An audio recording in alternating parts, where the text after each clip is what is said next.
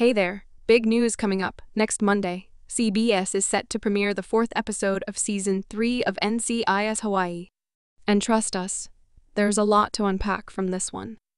So, let's dive into the title of the episode, Dead on Arrival.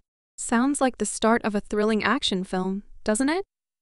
Well, buckle up, because that's exactly what it feels like. At first glance, it might seem like your standard episode, but with this show, expect the unexpected.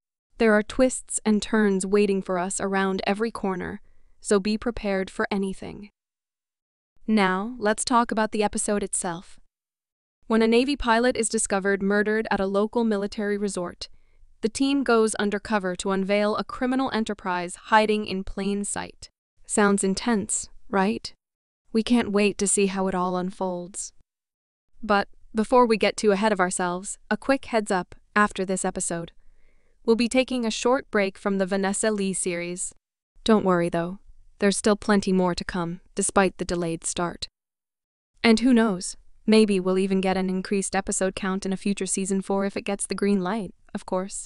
For now, let's enjoy what we have and look forward to learning more about these characters in the future. Because in a short season like this, everyone deserves their chance to shine, don't you think? And hey, before we wrap things up, remember to like, subscribe, and thanks for watching. We appreciate your support.